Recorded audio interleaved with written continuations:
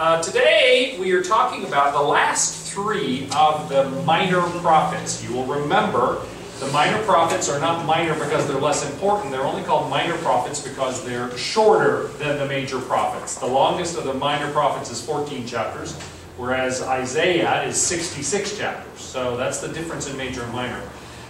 The minor prophets generally are in chronological order, which is kind of rare. Again, most of the Bible is laid out according to length. You get to the letters of Paul, for instance, the New Testament, it starts with Romans, not because Romans by any means was his first letter, but rather because Romans is his longest. It's also probably theologically the most important. But then, we start with Romans and Corinthians, 1st and 2nd Corinthians, and go down to his very short, the pastoral letters and Philemon. So here we have a fairly direct chronological layout in terms of, with a few exceptions, like Joel. We're not really sure where Joel was. When he talks about, that's the second one listed up here, predicting foreign invasion as God's judgment, he doesn't give us any historical superscription. You remember historical superscription is where it actually says in the text when it was written, usually by referring to who was king or kings during that time period. Joel doesn't say anything about that. We have no other data about Joel. He's not mentioned anywhere else, and so he could be talking about the coming Assyrian invasion of the northern kingdom of Israel, or it could be talking about the Babylonian invasion of the southern kingdom of Judah, and that's a difference of 150 years. So somewhere in there. Apart from a couple of exceptions like that, Joel being the biggest one, we are in chronological order. And the last three of these, Haggai, Zechariah, and Malachi, are called the Post-Exilic prophets, as in the title today, because they are the prophets that wrote after the Babylonian exile. Post-Exilic, after the exile. They are the last of the prophetic books, and in fact they are the last three books of the Old Testament.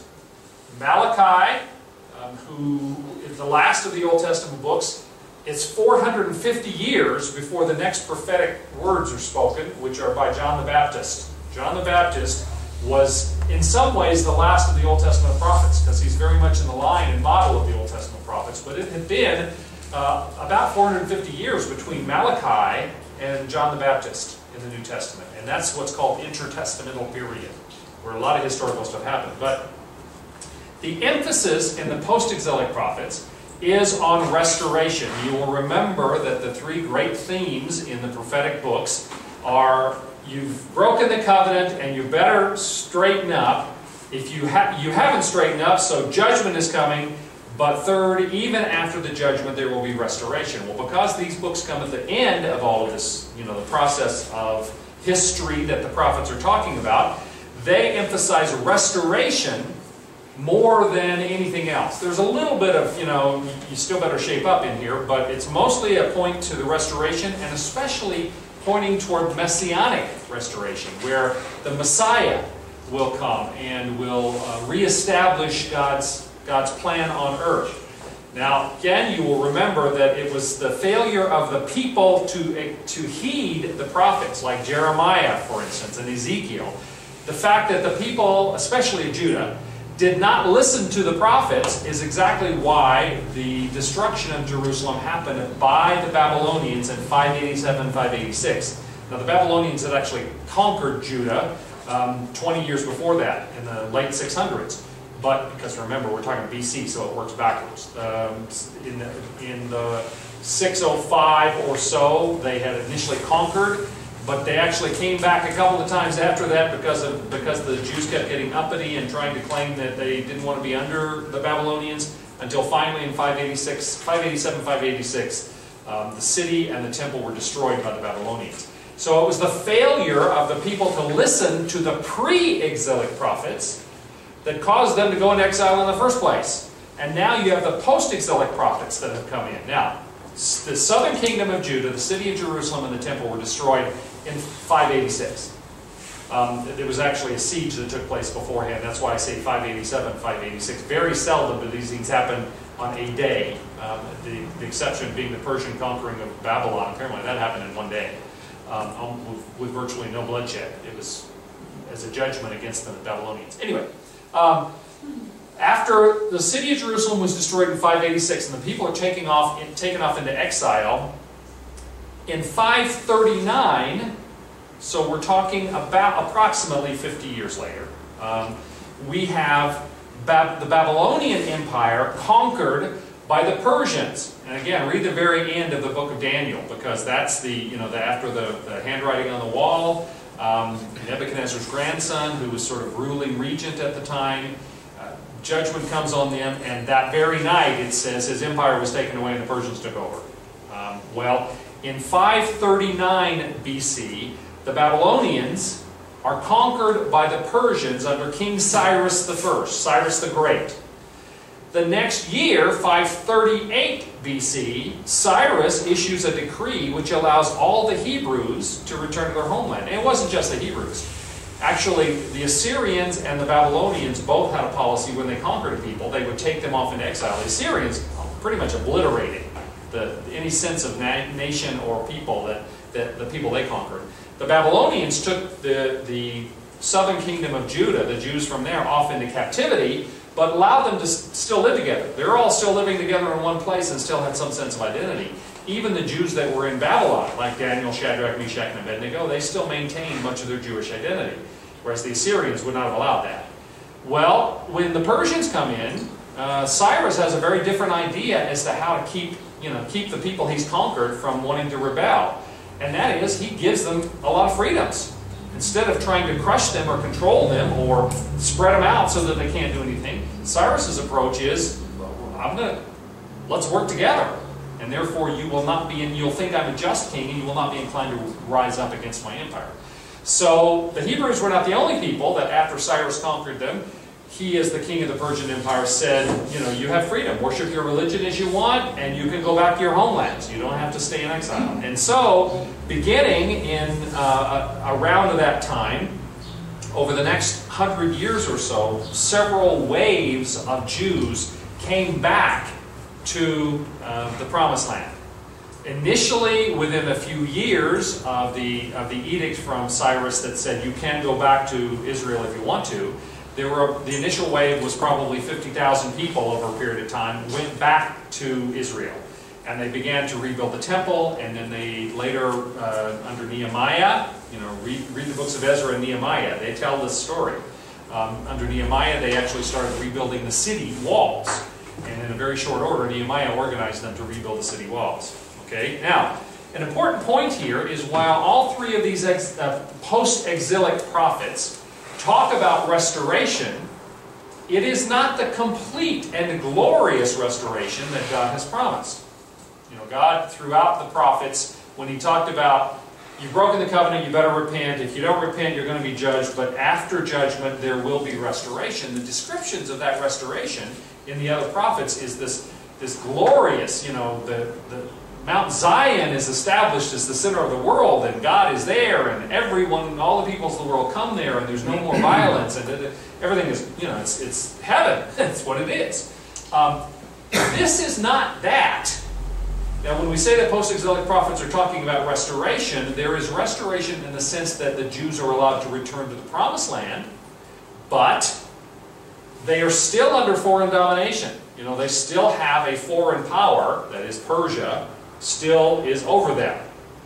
They are weak and poor and few compared to what they had been, and they're struggling. In fact, we're going to talk about that when we get into Haggai here, why the people started building the temple and then stopped. But so there is not a sense in which this is the full-blown, glorious restoration and fulfillment that God had promised. That would not come until the Messiah, okay, the Davidic king, which is there's no heir to David sitting on the throne of Israel, and so the full restoration has not happened in the time of the post-exilic prophets. As I studied this stuff, I was thinking about what Winston Churchill said after the Battle of Britain. He said, "This is not the end. It's not even the beginning of the end, but it is perhaps the end of the beginning." Okay, meaning there's a long way to go yet, but we've reached a milestone here. That's pretty much where the post-exilic prophets are. The restoration has begun because we're allowed to go back to, we've been allowed to go back to the Holy Land, to the Promised Land, but it is not the complete fulfillment. This is a perfect example of the prophetic fulfillment. I've talked about this a little bit, but perhaps not specifically enough. In classes we had, like on the life and teachings of Jesus, that Jesus talked about the kingdom of God, and we said that the kingdom of God has to be understood as being already, but not yet. Meaning Jesus said the kingdom of God is in your midst. He meant him. You know, he was the embodiment of the kingdom of God, but it is not fulfilled until he returns later. So it's already started, but it's not yet fulfilled.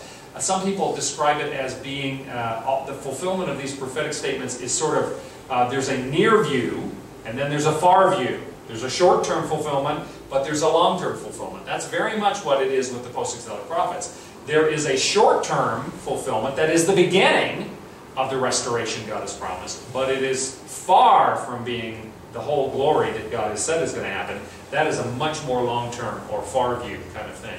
Does that make sense? And yet we do see the signs of that in the fact that the Jews are allowed to return to Israel. So the post-exilic prophets are actually addressing the Hebrew people at a time in which they're kind of in a middle stage, in between. They're between the beginning of the restoration, but a long time before the final consummation of that restoration. Okay? And that's kind of the setting that we have for that. Any questions about that introduction, Chris? Okay, so the religious Jews today, yes, obviously they don't think Jesus and Jesus' second coming is going to be the restoration. Correct. So they are expecting that at some time in the future the Messiah will come and all of that will be fulfilled. Well, the observant Jews are. Right. The fact is, the vast majority of Jewish people today are completely secular. You know, most of them are not even they're not practicing Jews at all. Right. They're Jews by genetic heritage, not by religious heritage almost. So there are some Jews who still have the expectation of the Messiah. But in the first half of the 20th century, leading up to the founding of the State of Israel in the 40s, there was a strong move away from the Messianic expectation as being what they were looking for, and toward the Zionistic expectation of having a nation. Now, both of those things were promised. The promise to the Jews was that a Messiah, who was of the lineage of David, would sit on the throne of Israel, and your nation will be reestablished and restored, and then all peoples of the earth will come there.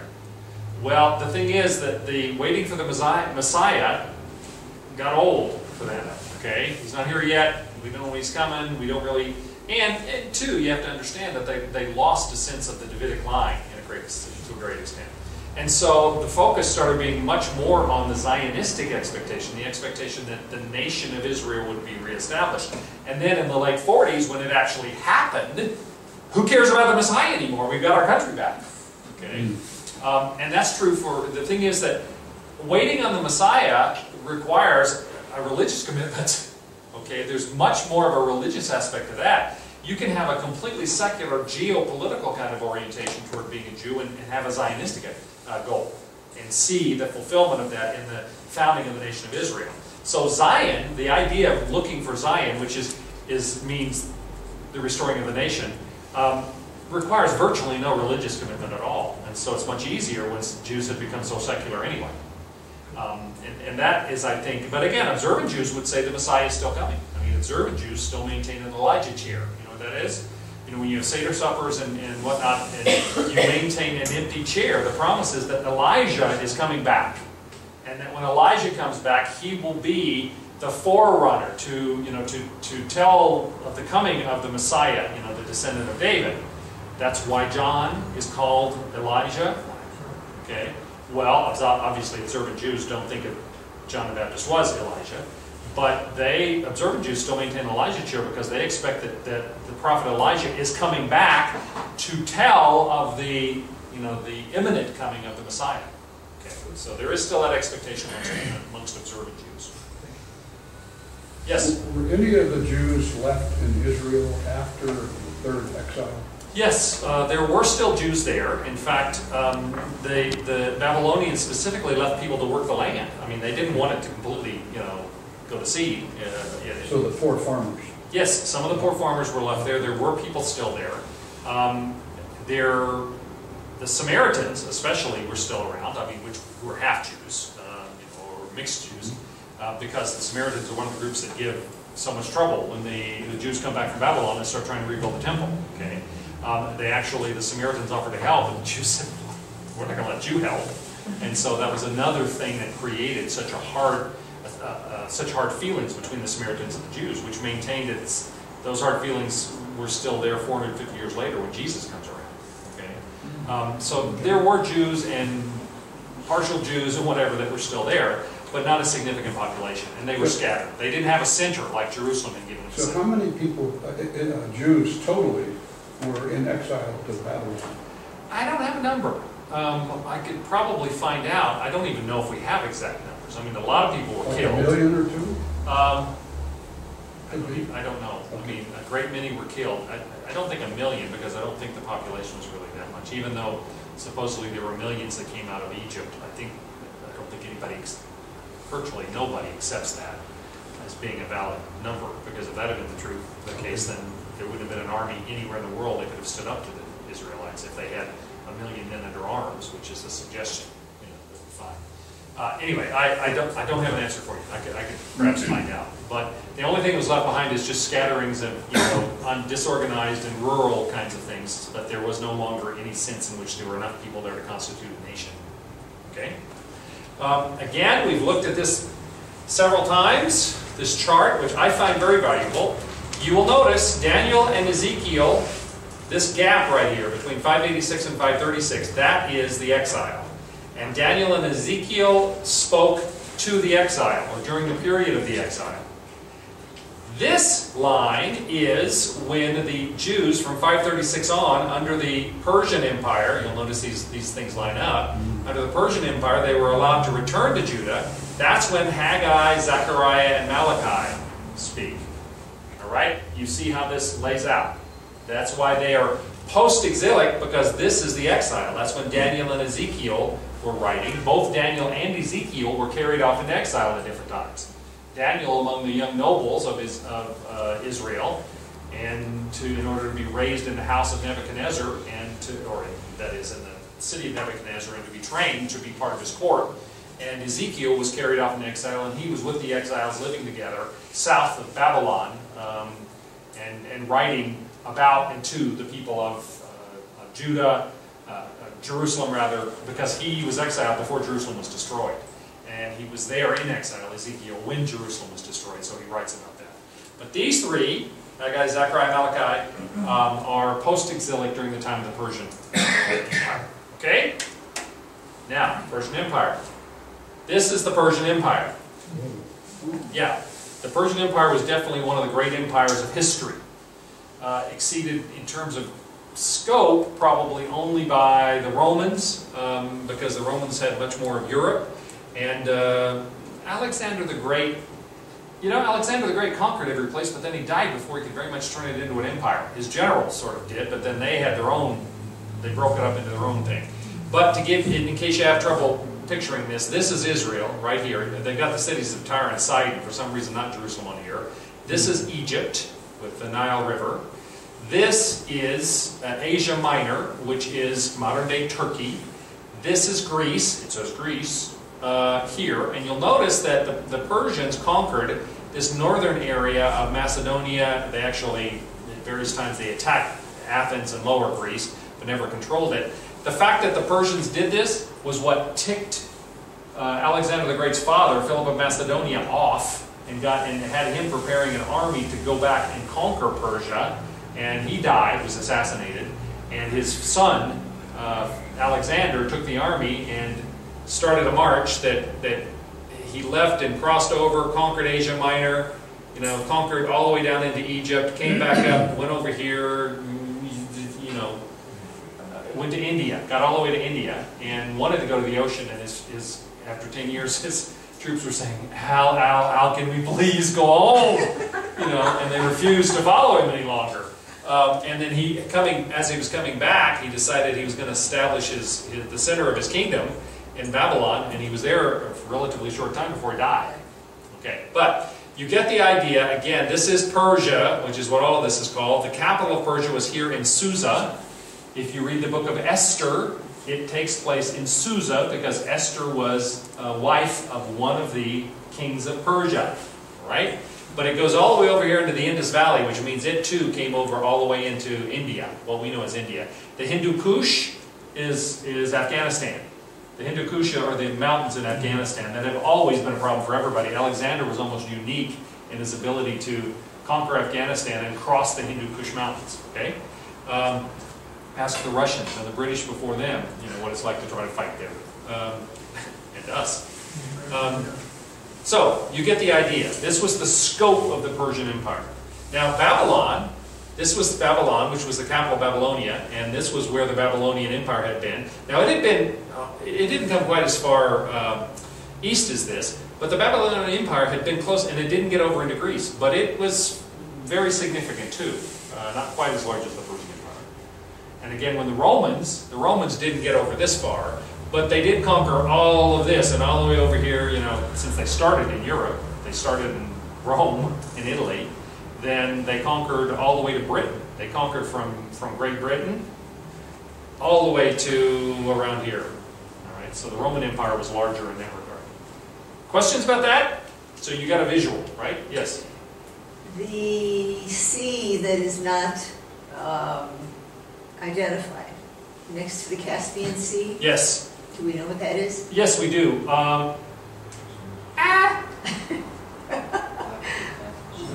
It's in Russia now. Yes. Black Sea. No, Black Sea's here. Over there. Black Sea is connected to the Mediterranean. Caucasus? What? The Caucasus? No, Caucasus are mountains. Yeah. Let me think about it. Okay. I started looking up at the break. I can't believe I can't think of what that is, because it's a major body of water. In fact, I think it's the one that the Russians from Stalin on basically just let die for industrial reasons. It's the largest, and I hope it's coming back now, but it was the largest dead body of water in the world at one point. Because they just said, oh, we need industry. Who cares? The waters can't support life. Why was Alexander the Great so successful? Because he thought he could. I'm going to be teaching, Alexander the Great is one of the absolutely most fascinating characters in history, and he was convinced, and it was actually affirmed, down here, actually I don't have a map, out in the desert there was an oracle. And when Alexander the Great showed up in Egypt and conquered it very quickly, they declared him a god. Well, that wasn't that uncommon because the pharaohs were considered divine. So the ruler was considered divine. Well, he went out to this oracle, and the oracle declared him to be the son of Zeus. Well, there had been a legend that Philip wasn't actually his father, but rather that his mother had relations with Zeus, the god. And so Alexander was the offspring of Zeus, and Alexander started believing that himself, I think. And he believed he could win. It's also true that he was very successful because his father had done such an extraordinary job creating an army that was very disciplined, very loyal, very committed. Alexander revolutionized, well, Philip first, and then Alexander revolutionized the use of cavalry. And I think, as I've mentioned before, they believe, it's not a fact, we don't know it as a fact, but we believe that may have been the point at which the stirrup was introduced to saddles, which meant Alexander's troops may have been the first army ever to have stirrups on their saddles. Can you imagine how much more effective you would be fighting a battle if you had stirrups versus if you didn't? Sometimes it's the little things. And he regularly defeated armies that were 5 times his size. He was, as a strategist, he was brilliant. They still teach the battles of Alexander for strategic reasons at West Point and other military academies, because he was extraordinary in terms of having a natural sense of being able to evaluate the terrain, evaluate the positioning of the other army, and make immediate decisions as to how to defeat them. And he never lost a battle. Alexander was never defeated in battle, ever. Amazing. And he fought from there, here, and back again, never got defeated. Right? Mike? One of the secrets was the Greek phalanx that had been developed by Well, that's true. There were other strategic things besides the cavalry, which he used to great effect.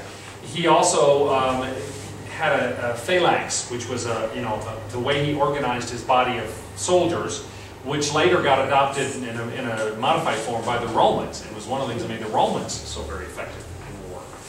Prior to that, there used to be the idea that you just line people up in 1 or 2 lines and rush at each other and see who wins. Well, the discipline, I mentioned discipline, the discipline of the Macedonian army under Philip is that they had units that were sort of in blocks that he could move around where he wanted to, and as they moved forward, they had particular discipline as to how they moved and arranged themselves, and they would just punch holes through these lined up armies of other places. I mean, he even defeated the armies of one of the kings in India that had war elephants. You know, they beat elephants, for heaven's sake.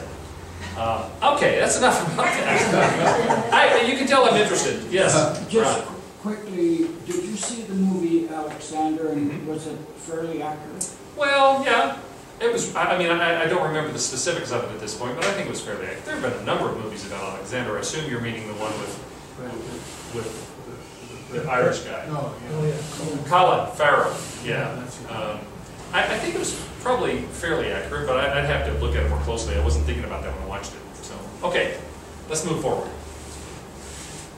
The book of Haggai. Haggai, the prophet, we have a very specific date because he starts out by saying that he is writing in the 2nd year of King Darius. Now, Cyrus the Great was the one that defeated the Babylonians and took over the Babylonian Empire and created that thing you saw, that huge map.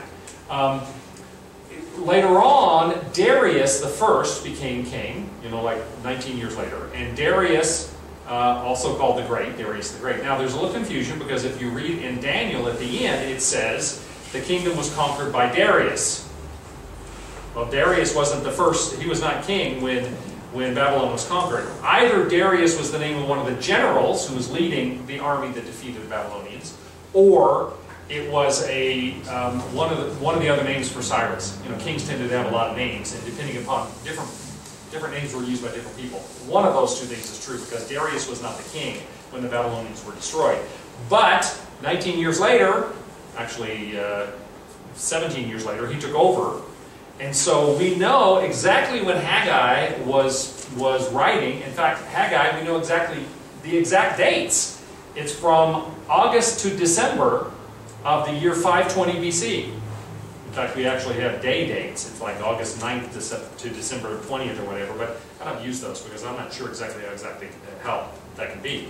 But one of the things that starts out, as we'll see in a second with Haggai, is as he introduces his prophecies, he starts out with identifying, giving a historical superscription, giving us an exact date, and then, again, his writing takes place over only a 4-month period of time, and he tells us what that is. That means he starts out with an acknowledgement of the fact that the Persians have dominion or have control over the Israelites. So even in the superscriptions that we have here and in Zechariah, there's an acknowledgement that the great fulfillment has not occurred or is not occurring yet because there still is somebody else who's controlling, who has power over the Israelites.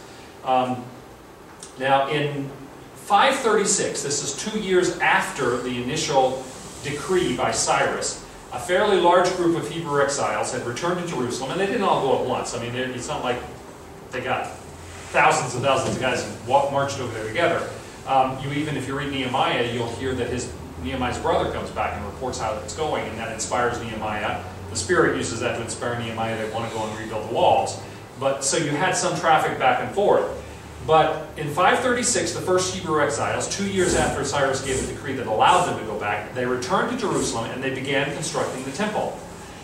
Haggai writes 16 years later, and all of the work on the temple had stopped. The temple was not complete, but the work had stopped because they had been opposed by local peoples.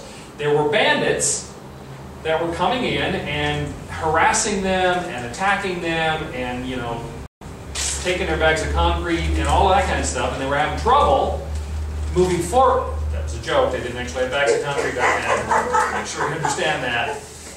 So they stopped. And so Haggai, in 520, is writing to them to challenge them to get on with it. Get back to rebuilding the temple. And he exhorts them then not only to rebuild the temple, but also to pursue right worship of Yahweh. There's 4 sections. There's only 2 chapters of Haggai. The completion of the temple is encouraged. Then there is a description. Actually, they acknowledge the fact that the new temple that's being built is pretty lame compared to the old temple. In fact, it says, when you look at it, doesn't it seem like nothing? But God promises them, because they've been faithful, that there will be future glory to the temple. And actually, 500 years later, or not quite 500 years later, 450 years later, Herod the Great takes it upon himself in order to try to win favor with the Jews. Again, Herod was not Jewish, he was Idumean, he was basically Arabian. Herod the Great rebuilt the temple, and the glory of that temple was so great. Josephus says that unless you've seen Herod's temple, as it was called, or the second temple, unless you've seen Herod's temple in Jerusalem, you haven't seen a beautiful building. And so later it did have all of the glory that the previous temple. And now remember, Solomon had built the first temple. That's the temple that the Babylonians destroyed. Now the Jews have gone back to Jerusalem. They're rebuilding the temple under Ezra, and that's what Haggai is talking about, is to say, get on with it. And they built a fairly modest temple, shall we say, which then over a period of time they kept adding to and making it more glorious. And then Herod came along and really made it quite something again. That was the second temple. And in fact, when you study history, they'll talk about the first temple period, which means Solomon, and the time between Solomon and the destruction of the temple by the Babylonians in 586, and the second temple period, which is from here until the Romans destroy that one in AD 70. Okay, got that? So you'll read First Temple, Second Temple periods. That means that the time when the Temple of Solomon was up was the first temple period. The time when the temple that's being talked about here was built by the Jews and then later made much more significant by Herod. All right? Let's look at the text. In the second year of King Darius, there you have it. And we know that King Darius became king in 522 BC. So, because we have those historical records. So we know exactly what we're talking about. On the first day of the 6th month, so we do have a specific date, the word of the Lord came through the prophet Haggai to Zerubbabel, son of Shealtiel, governor of Judah, and to Joshua, son of Jozadak, the high priest. So Zerubbabel is the governor, Joshua is the high priest. Those are the 2 primary officers to the Jews that are now living in Jerusalem. This is what the Lord Almighty says. These people say the time has not yet come to rebuild the Lord's house. Then the word of the Lord came through the prophet Haggai. It is time for you yourselves, is it a time for you yourselves to be living in your paneled houses, while this house, that means the temple, remains a ruin?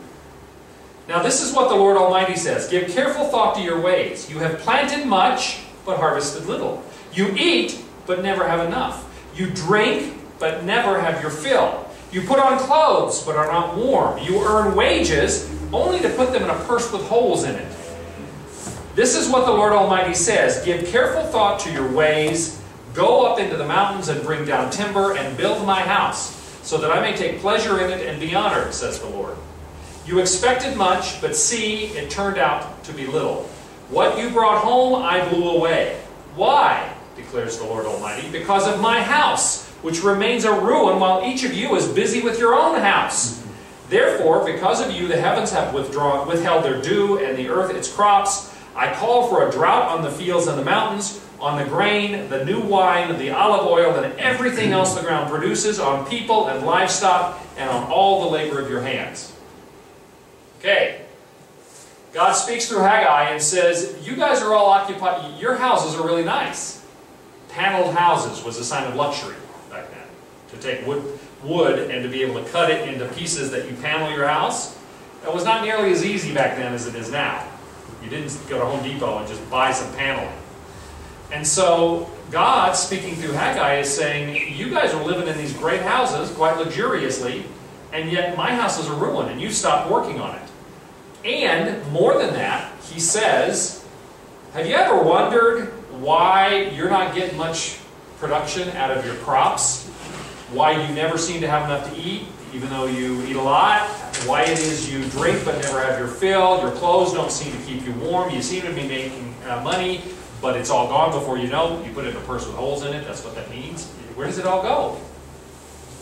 In other words, God has not allowed them to succeed, has not blessed them, has not allowed them to be prosperous in any of their activities. Why? Because they are focused entirely on their own stuff and their own houses and their own well-being, and have completely forgotten about building the house of the Lord. By the way, I'm going to be preaching from this when it comes time for us to raise more money for our new church. I think it's a beautiful example. Yes. God very specifically says, if you want to be more successful in life, you've got to put me first. You have to put my house first. You spend a lot of time and money and effort on your own house, on your own stuff. You're paying the consequences for that by not paying attention. So the people are struggling because they're more concerned with their own things than they are with the things of God. And they canceled the plans to rebuild the temple, okay, the house of God. That's when it says this house, it means because they saw the temple as the house of the Lord. That's where we get the expressions we use today, the house of worship. You know, the church is the house of God. It comes from the references to the temple in the Old Testament. We don't believe, and now the Jews actually believe that God lived in the temple, the original temple, and we read in Ezekiel when God left because of the disobedience of the Jewish people, and in advance of the temple being destroyed by the Babylonians. God was not going to be there when that happened. He left and took his Shekinah, his glory, the glory of his presence, the word Shekinah, out of the temple when it was destroyed. Now, interestingly enough, even though they do rebuild this temple, we never have an account of the glory of God returning to the temple the way it was before. Okay. All right. And you guys are going to ask me questions if you have any questions about that. So, further down the road, when Jesus came, he would preach to the multitudes from a rock or wherever. He didn't need a house. Right? In fact, So he didn't have a house. why today do we have these monstrosities of churches being built that seem to be more to the glory of the people than they do Right. to God? I mean, that is a conflict for me. Well, and I can't defend that. I mean, we're building a church, but it's not going to be with gold and silver and precious stones. And we're building a church so that we have more room for people to worship in, and more room for us to have service to others. To have places where we can teach more, places where we can have services where we're training women to help care for the family, care for the families, job skills, where we can have places of fellowship so that people can gather for that. So, yeah, I mean, we're building a church, and compared to what we have now, it's going to be a big church, but it's not going to be very glorious. I mean, I'm pretty sure that most of you have owned houses that are going to cost more than what our church will be by the time it's done, even though it's going to be many times larger than most of your houses. So, in terms of why do churches do that, I think frequently it is. I think that from time to time people have done it because they really did feel we want to build something glorious to the glory of God. I don't want to deny the fact that some people have had that motivation. I think it's also fairly true that there are some individuals in churches who have done it because they wanted to be the biggest church in town. I mean, they wanted to be big and glorious and all that. I want to be the biggest church in town, but not because I want to have a big building. It's because I want to be able to minister to as many people as possible. If you don't care about numbers, then you don't care about people. But yeah, I can't defend it because I don't understand it either. And Jesus said, "This is the house of my Father." It's not Jesus' house. Exactly. He did not say it was his house. In fact, he said that the Son of Man, foxes and birds have trees, but the Son of Man has nowhere to lay his head. He did not have a home as an adult. It doesn't say having a church is wrong. The early church started as house church, but fairly soon it wasn't practical to meet in homes anymore because they had too many people, and so they had to start having facilities especially for that. That's how churches started. And again, if that's the focus and the orientation, then it's a good thing. If the idea is we want to be showy, no, that's not what we want. Okay? Anything else? Continuing with Haggai, verse 12. The good news is the people listened. Then Zerubbabel, the son of Shealtiel, again, he was the governor over these people, the one that was commissioned, he was given the governorship by the Persian king. Joshua, son of Jozadak, who was the high priest, it says the high priest, and the whole remnant of people. Remember the remnant. Even though many, even most of the people had been killed or driven off, there always was a remnant, a small number of people that stayed true to God. The whole remnant of the people obeyed the voice of the Lord their God and the message of the prophet Haggai, because the Lord their God had sent him, and the people feared the Lord. Then Haggai, the Lord's messenger, gave this message of the Lord to the people. I am with you, declares the Lord. So the Lord stirred up the spirit of Zerubbabel, son of Shealtiel, governor of Judah, and the spirit of Joshua, son of Jozadak, the high priest, and the spirit of the whole remnant of the people. They came and began to work on the house of the Lord Almighty, their God, on the 24th day of the 6th month. So they listened, and they obeyed, and they went to work on the house. And God said, as you respond in that way, I am with you. This is not just you. You're not doing this on your own, by your own power or anything else. And later on, God is very specific. The issue of the temple also comes up in Zechariah, not as specifically as Haggai.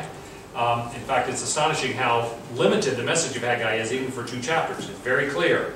Build God's house and worship Him. Period. That's what this is all about. Okay? Now, here's where we get the part about this temple not being nearly as grand. In the 2nd year of King Darius, or Darius is how it's often pronounced in scholars, again, 520 BC, on the 21st day of the 7th month, the word of the Lord came through the prophet Haggai. Speak to Zerubbabel, son of Shealtiel, governor of Judah, to Joshua, son of Jozadak, the high priest, and to the remnant of the people. Ask them, who of you is left who saw this house in its former glory? Who remembers what the Temple of Solomon looked like? How does it look to you now? Does it not seem to you like nothing? But now be strong, Zerubbabel, declares the Lord. Apparently there are other traditions that say that people, when they saw what it was looking like, they were weeping, because it seemed so puny and insignificant. Be strong, Joshua, son of Jozadak, the high priest. Be strong, all you people of the land, declares the Lord, and work, for I am with you, declares the Lord Almighty. This is what I covenanted with you when you came out of Egypt, and my spirit remains among you. Do not fear. This is what the Lord Almighty says. In a little while, I will once more shake the heavens and the earth, the sea and the dry land. I will shake all nations, and what is desired by all nations will come, and I will fill this house with glory, says the Lord Almighty.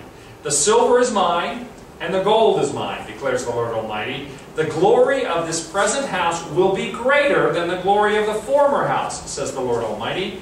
And in this place I will grant peace, declares the Lord Almighty. God is promising, even though it doesn't look like much now, if you are faithful, which you are being faithful, I, in the future, will create this place to be more glorious than you can imagine.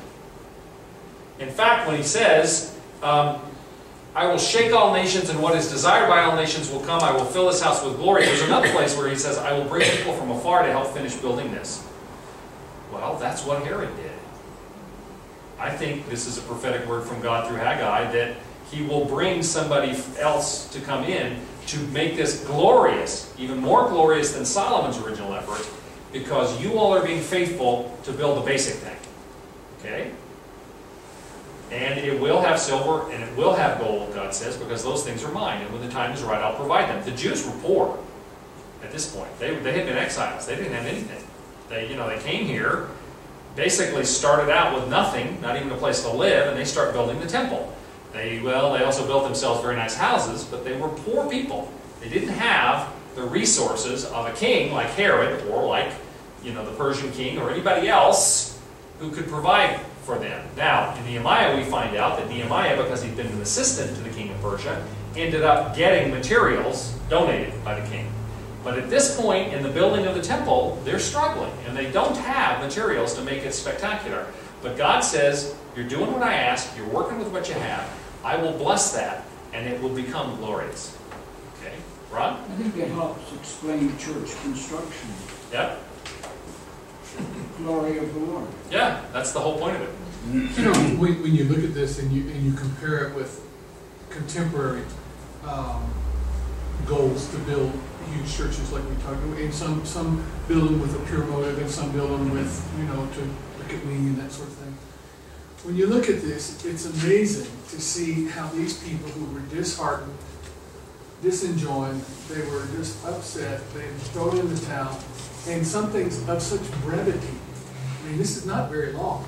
Such a brief word from God enlivened the people, awoke the people to do something. There was not this cheerleading from the pulpit that some would engage in. Yeah. There's a difference between explaining the strategy that we do. Right. I realize that, but It's also true that not everybody's always responsive like they were. well, exactly. But Sometimes you have to make the point more than once, is what I'm saying. but not everybody makes the argument with the anointing of God like this prophet did. That's the point I'm making. When God speaks to his people, there is an awakening, that takes place, and that's quite striking. Yeah, I can promise you, though, I mean, we're getting off into modern church issues, that any minister who gets up today and preaches and says, if you do not give money to build the house of the Lord, your wages aren't going to go far enough, you're not going to have enough to eat, your crops are going to fail, how do you think modern audiences would respond to that? Right. Right? And yet, that's what the Word says. Okay? So, it's a challenge. But you're right. I mean, Haggai, it's like when Jonah preached in Nineveh. Preach once, and everybody goes, you're absolutely right. The Spirit convicts them. They say, yes. Well, that's what happened with the remnant that was in Jerusalem at this time. Okay? And in this place I will grant peace. Again, some of these ancient traditions were carried forward. This is one of the reasons why in cathedrals, in Europe later on, well, throughout the world, but in Europe especially, they were places of refuge. Hunchback of Notre Dame. The whole story of or Notre Dame, if you want to pronounce it correctly, the whole story there is that a young gypsy woman who's being pursued by the police goes into the cathedral and they can't go in there to get her. They were places of refuge, a place of peace. You couldn't go in there and arrest someone. And that's where she meets the hunchback, who's the bell ringer. Quasimodo, bell ringer, Notre Dame. Okay. This idea that the cathedral, the house of God, is supposed to be a place of peace. And so you don't arrest people there, etc. Okay? All right, keep going. Haggai 2. Now, give careful thought to this from this day on. Consider how things were before one stone was laid on another in the Lord's temple. When anyone came to a heap of 20 measures, there were only 10. Now what God is saying here is He's reminding them again. Now, don't lose heart, because remember what I told you before. Your personal life is not successful unless you put the Lord first.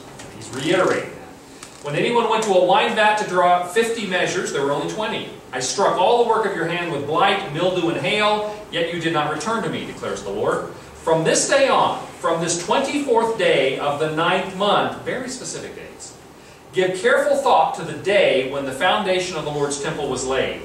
Give careful thought. Is there yet any seed left in the barn? Until now, the vine and the fig tree, the pomegranate and the olive tree have not borne fruit. So he's saying, prior to you guys committing to build a temple and putting yourself to it, nothing was working out for you. But then he ends it, verse 19, from this day on, I will bless you.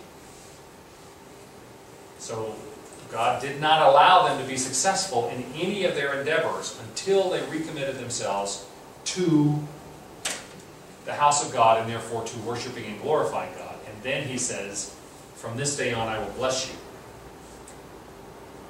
Now there's a little bit more in chapter 2, which I don't have a slide for, but basically Haggai at the very end, he looks forward to the Messianic age. He talks about on that day, for instance, in chapter 2, verse 23, and he talks about signet ring representing a ruler. And that it's not going to be a signet ring, the signet ring was used to seal commands, and that there is going to be the final signet ring, one of the ultimate rulers, the Messiah. So the end of Haggai is a messianic prediction. Okay, and that's Haggai pretty much.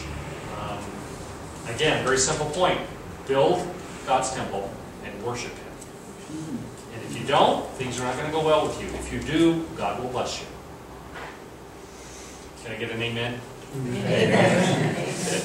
Yes, Marvin? well, our purse is empty and our barns are empty and we haven't got anything to give to God, so why doesn't He give it to us first and then we will? No, that's not. Bless me and I will bless. That's not the way it works. Yeah, that's the widow in her mind. All right, now we come to Zechariah. The name Zechariah, I'm going to get started on this. We'll probably break in the middle of the thing here. Zechariah, the name means Yahweh remembers. And the book of Zechariah, which is one of the longest of the minor prophets. Okay, Zechariah is 14 chapters, which makes it one of the longest. In fact, I think it's equal to the longest of the minor prophets. The theme of this book could pretty much be identified as Zechariah's name, Yahweh remembers, because the theme is that God has remembered and will remember, even in a greater way even, His people and His promises to His people. So that's the theme of this. I said here the purpose was to encourage the completion of the temple as a symbol of a blessed messianic future. So the Messiah is a strong theme in here. There is a strong emphasis on salvation with the messianic focus. Okay, all three of the prophets, the post-exilic prophets, that is, are more oriented toward salvation, restoration, God's blessing than they are judgment. You know, that came earlier, but there's a little bit of that in here in terms of you do have to shape up people, but most of it is oriented towards salvation and restoration. Zechariah is very future-oriented. He's talking about the Messiah. He's talking about future blessing more than most of the prophets. Most of the prophets do not deal as much with the future as right now. You know, you read them. Isaiah, Jeremiah, Ezekiel, even the minor prophets, they're saying, hey guys, you're acting bad now, straighten up now. Zechariah is talking about almost, not entirely, but mostly about what's coming in the future. Okay? And exhorting the people to repentance, although it's restoration. He does have a little exhorting to repentance and obedience there. But and there's a very strong social theme in Zechariah. The idea that you do have to care for the widow and the orphan and that sort of thing, if you want to be blessed by God. Now you'll notice 520 was the date that we had for Haggai. So Haggai and Zechariah are contemporaries. They are during the same period of time. You always wonder whether these guys go out for coffee, right? You know, they're prophets at the same time period, and there are others as well during that. The outline, there are 3 large sections. It starts out, the first 6 chapters deal with 8 visions that, and we're going to go through those. 8 visions that are given to Zechariah, each of which has a symbolism. Then there are 4 core messages, and then it ends, the chapters 9 through 14, the last 5 chapters, deal with 2 burdens, or oracles. The word that's translated oracle and the word that's translated burden in Hebrew is the same word. So they're a burden to bear that you're speaking to in terms of an oracle. And those two oracles or burdens are first the advent and rejection of the coming Messiah. And then the second is the advent and eventual acceptance of the coming Messiah. So these 2 burdens or oracles are very messianic to finish out Zechariah. The real focus, the purpose of Zechariah, in many ways you could say, is to reorient the post-exilic community. Remember, this group of people have really suffered in terms of, they went through a period of time. In fact, when we did the survey class, I talked quite a bit about the effect that the Babylonian captivity and exile had on the Jewish people. They thought they were the chosen people of God, and God had demonstrated that by giving them a land, by giving them a temple where God actually lived in their midst. First it had been the tabernacle in the wilderness, but then when they got to Jerusalem and Solomon built the temple, God actually lived there. He was their God, they were His people, and you know, this was how it should be. Well, now their land has been taken away from them, their temple has been destroyed, God's presence has been removed, and the Jews were left saying, what do we do now? In fact, what are we now? Does God hate us? Are we no longer the people of God? How are we supposed to worship Him without a temple, since their worship was oriented around sacrificial system? In fact, that's where the synagogue system really got going. You know, there had been some sort of houses of prayer, before, but the idea that synagogues gave the Jews a place to gather for study and for prayer and for fellowship, because one of their other concerns was that they were going to lose the sense of community, what it meant to be a Jew, because they were going to be broken up. All of those things were part of what the synagogue system did. But the context here is that the Jewish people, during and up until this time, of the post-exilic time, they were still trying to figure out what does it mean to be Jewish again. And so Zechariah is one of the key prophets that's trying to reorient the Jewish people back to a sense of expectation that God will bless, He will restore, He will fulfill His promises. Because they've just gone through 50 years of believing that that wasn't true anymore. Does that make sense? That's what Zechariah really is trying to accomplish, I believe, is to get them reoriented back around and understand that God has not completely deserted them, even though it sure felt like it and looked like it. And again, as I mentioned before, like Haggai, Zechariah is concerned about the rebuilding of the temple, but he emphasizes it as being a first step toward a larger future. Again, he's very future-oriented. He says, okay, build the temple now, because he's contemporary of Haggai, but there's a future. This represents a future of restoration. Okay? Let's look at the text of Zechariah. In the 8th month of the 2nd year of Darius, 2nd year, 520, same year as Haggai, the word of the Lord came to the prophet Zechariah, son of Berechiah, the son of Iddo. The Lord was very angry with your ancestors. Therefore tell the people, this is what the Lord Almighty says, return to me. The word here in Hebrew is shuv, which is the same word that gets translated repent. Because repent, shuv in Hebrew, metanoia in Greek, literally means to turn and go in the other direction. Which makes sense. To repent means to stop going the way you're going and turn around and go the other way. So he's saying, return to me, literally repent, and come back toward me. Stop going in the wrong direction, declares the Lord Almighty, and I will return, shuv, to you, says the Lord Almighty. Do not be like your ancestors, to whom the earlier prophets proclaimed, this is what the Lord Almighty says.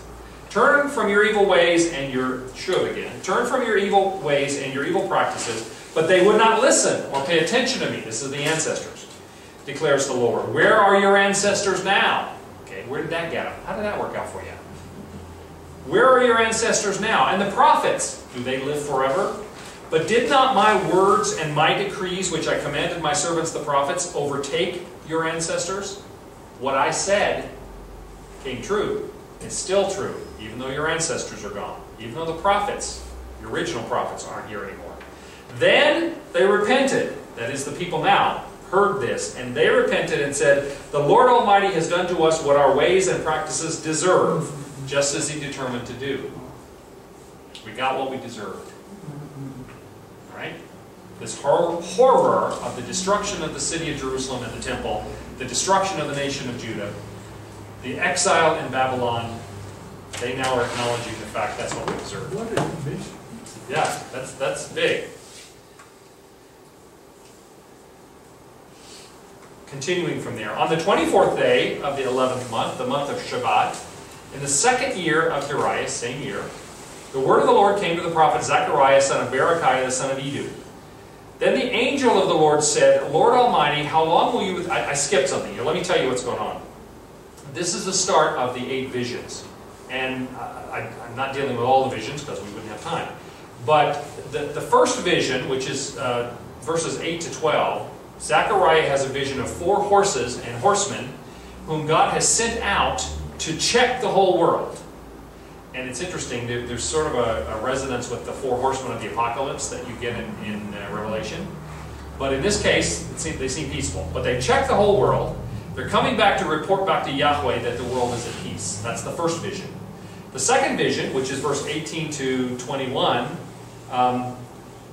deals with, which is right after this, deals with 4 horns. Now a horn in the Old Testament was a symbol of power, of strength, like the horns of a bull.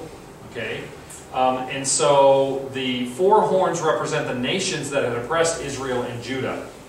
And it doesn't outline it, but it probably meant Egypt, who oppressed them in slavery, Assyria, Babylon, and Persia. Now Persia had been fairly nice to them, but they're still under the thumb of the Persian king. All right? Now, in between those two things, we have verse 12 to 17 here. Then the angel of the Lord said, Lord Almighty, how long will you withhold mercy from Jerusalem and from the towns of Judah, which you have been angry with these 70 years?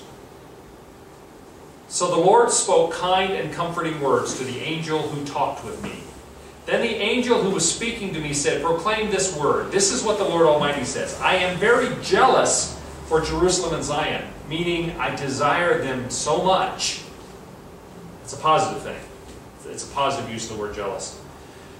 And I am very angry with the nations that feel secure. I am only a little angry, but they went too far. I was only a little angry, but they went too far with the punishment. Now you remember, what does that mean? God used Assyria to defeat the northern kingdom of Israel. He used Babylon to defeat the southern kingdom of Judah. The indication here is while he used them, they still had volition. They still had the ability to make decisions.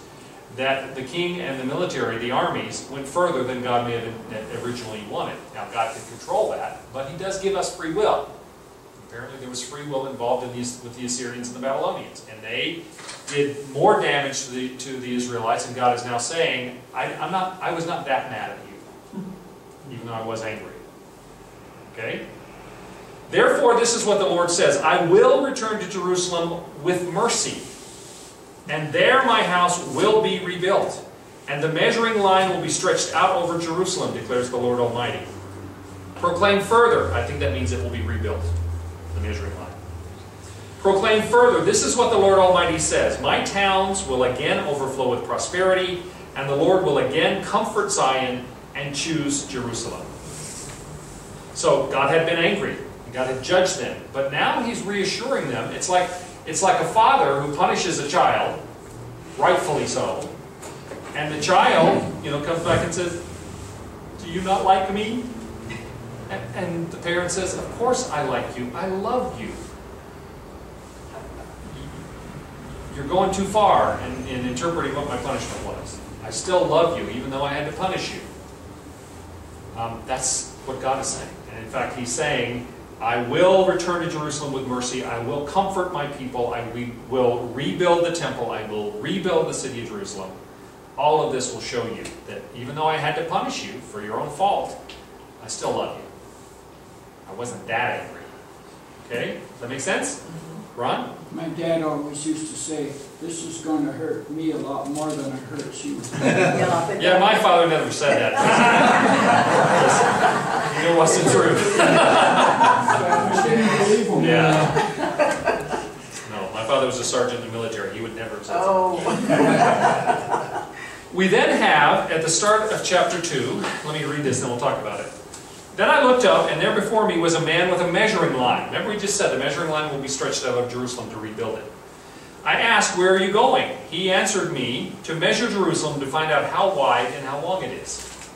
While the angel who was speaking to me was leaving, another angel came to meet me and said to me, run! Tell that young man, Jerusalem will be a city without walls, because of the great number of people and animals in it. And I myself will be a wall of fire around it, declares the Lord, and I will be its glory within. Why did the ancient cities have walls? Fortified walls. For protection. So what's he saying? I'm going to protect you. You don't need walls. Now he has said the city of Jerusalem will be rebuilt, and obviously he commissioned Nehemiah to build it. But the point he's making here is don't make the mistake of thinking you're rebuilding these walls because you're going to be like every other city, and you have to have that in order to survive. I will take care of you. Right? Come, come, flee from the land of the north, declares the Lord, for I have scattered you to the four winds of heaven, declares the Lord. Come, Zion, escape, you who live in daughter Babylon. In other words, he's calling the Jews back from wherever they are. For this is what the Lord Almighty says, after the glorious one has sent me against the nations that have plundered you, for whoever touches you touches the apple of his eye. You heard the expression, the Jews are the apple of God's eye? I'll surely raise my hand against them so that their slaves will plunder them. Then they will know that the Lord Almighty has sent me. Shout and to be glad, daughter Zion, for I am coming and I will live among you, declares the Lord. Many nations will be joined with the Lord in that day and will become my people. Here is the calling of all nations, not just the Jews. The thing that had been promised all along. I will live among you, and you will know that the Lord Almighty has sent me to you.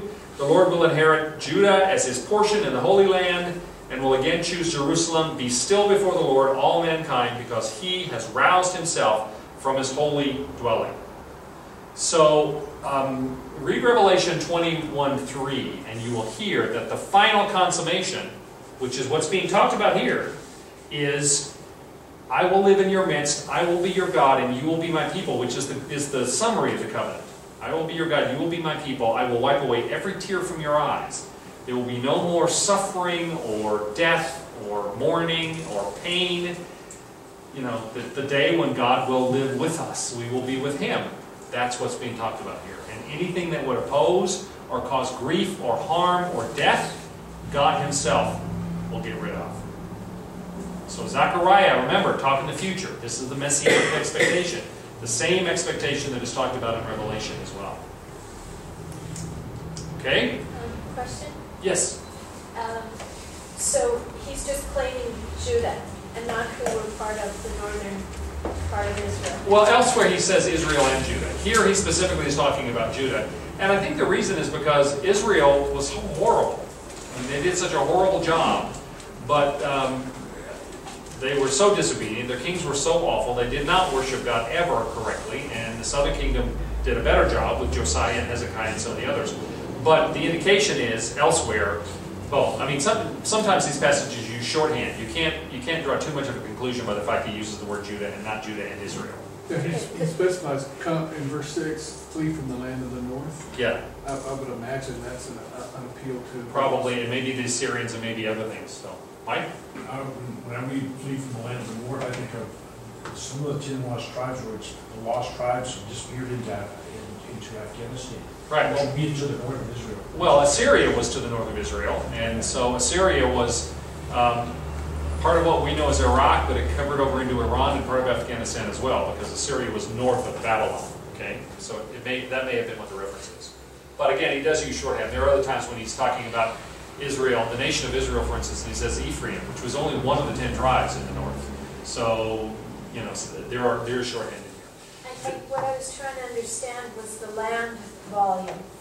That he also stating the land volume that he was going to give to them? No, again, don't try to draw too fine a conclusion from these statements. I don't think, in fact, the original promise of the promised land that was given, you know, to the people of Israel under Moses was that it would be many times what we've ever known of as Israel. It would go from the river Euphrates to the Mediterranean Sea. It would be north of what we know of as Syria and down to the edge of Egypt. I mean, the promised land that was never completely fulfilled was going to be many times larger. So we can't draw, you know, specific conclusions on those kinds of things.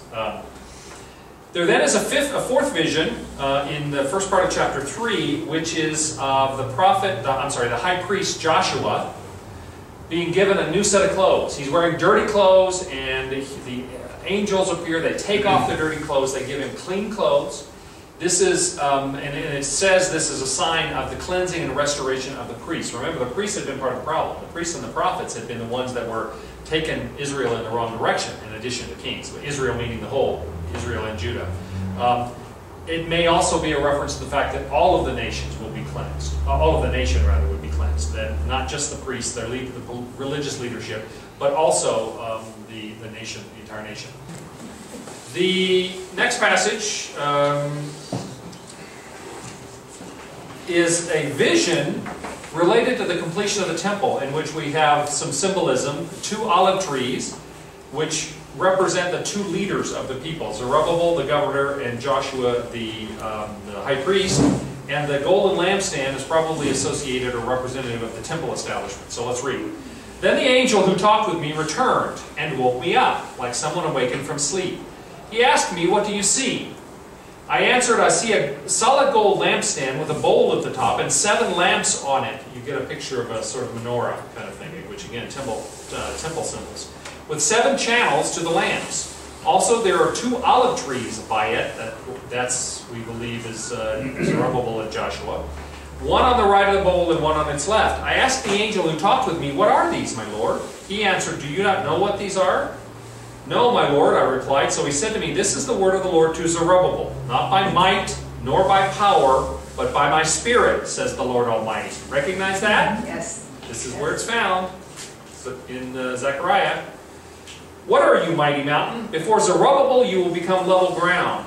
Then he will bring out the capstone to shouts of God bless it, God bless it. In other words, Zerubbabel will build the temple. The capstone is the keystone that they would use on arches and things.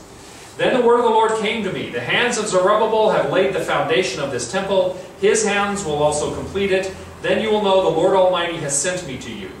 Who dares despise the day of small things? Since the 7 eyes of the Lord that range throughout the earth will rejoice when they see the chosen capstone in the hand of Zerubbabel. This reference to the 7 eyes of the Lord is also found in Revelation. I think it's just a symbol that says God sees everything. His eyes are everywhere. There is nothing that is outside. If you've got 1 eye or 2 eyes, there's a limit to what you can cover. But the 7 eyes of the Lord see everything.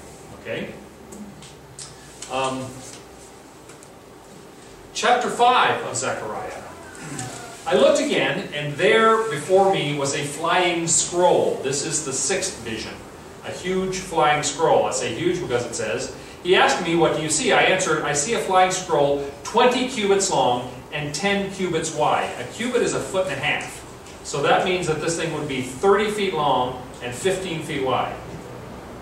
And he said to me, this is the curse that is going out over the whole land. For according to what it says on one side, every thief will be banished. And according to what it says on the other, everyone who swears falsely will be banished.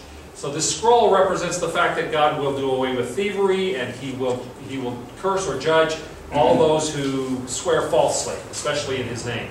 The Lord Almighty declares, I will send it out, and it will enter the house of the thief, and the house of anyone who swears falsely by my name.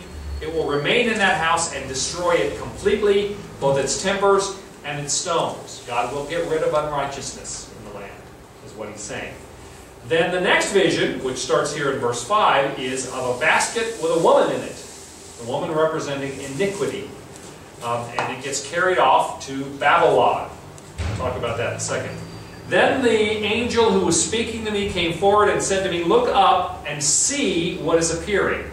I asked, what is it?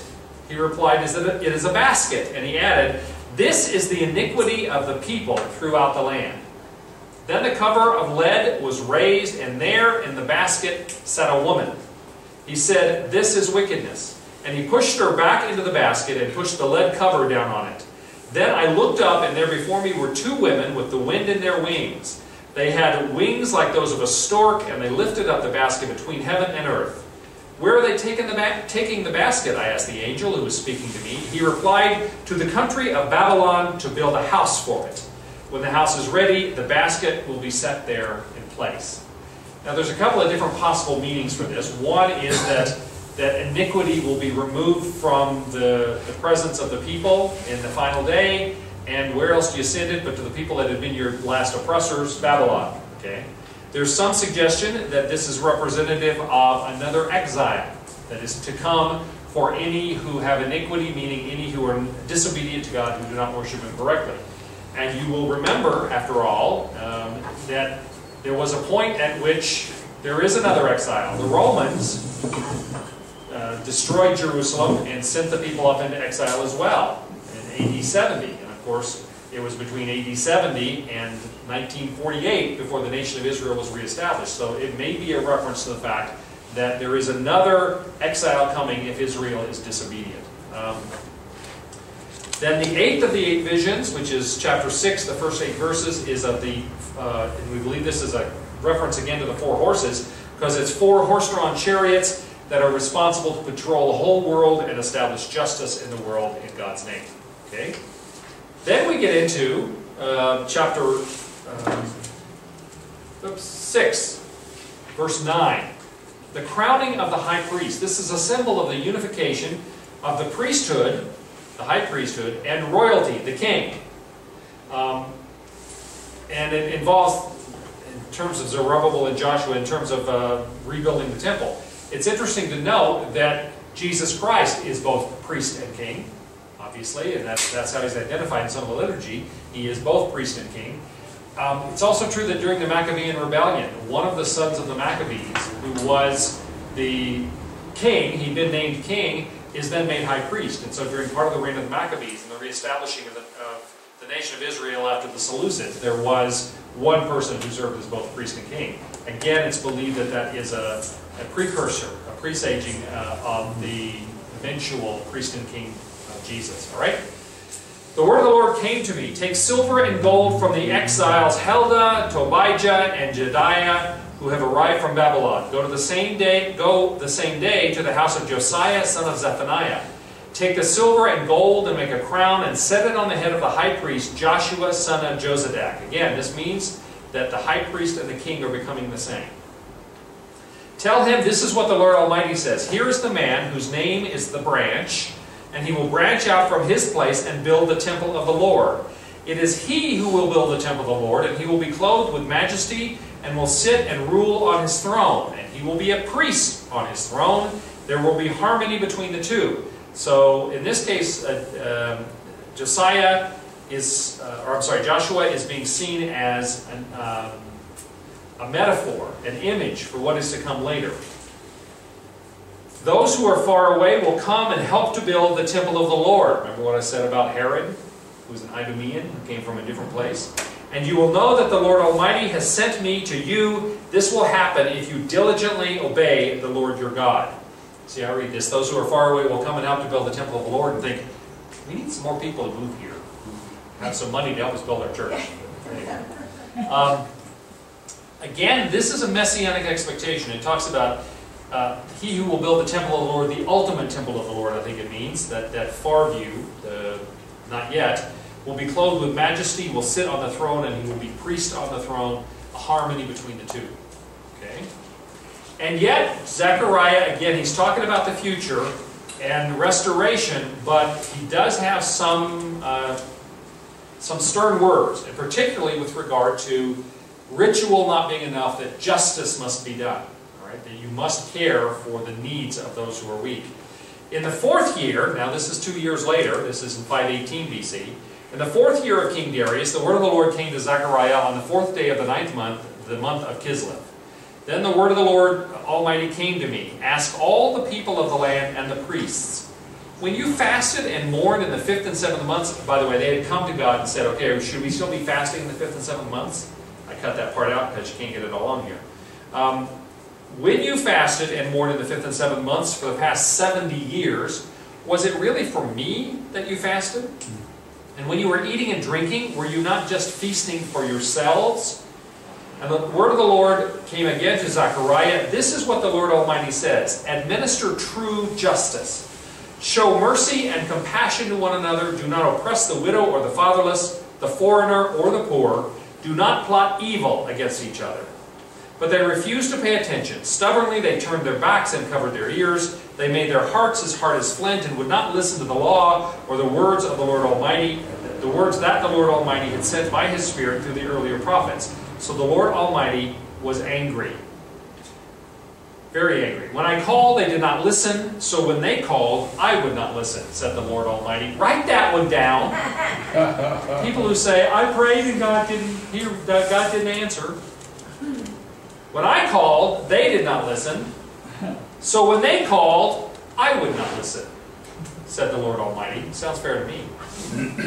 I scattered them with a whirlwind among all the nations where they were strangers. The land they left behind them was so desolate that no one traveled through it. This is how they made the pleasant land desolate. So in this case, this is a vision that comes to Zechariah to share, but it's a flashback to how the people did act. God was very clear then, and it's being told now because this was still an issue in Zechariah's time, and it's an issue today, that rather than be concerned about, okay, how much do we need to fast, 5th and 7th month, twice a week, what rituals do we have to do, is this okay for sacrifice, and do I have to tithe based on my gross or my net? Okay, that's the same question, all right? And I've had that question asked to me before in classes.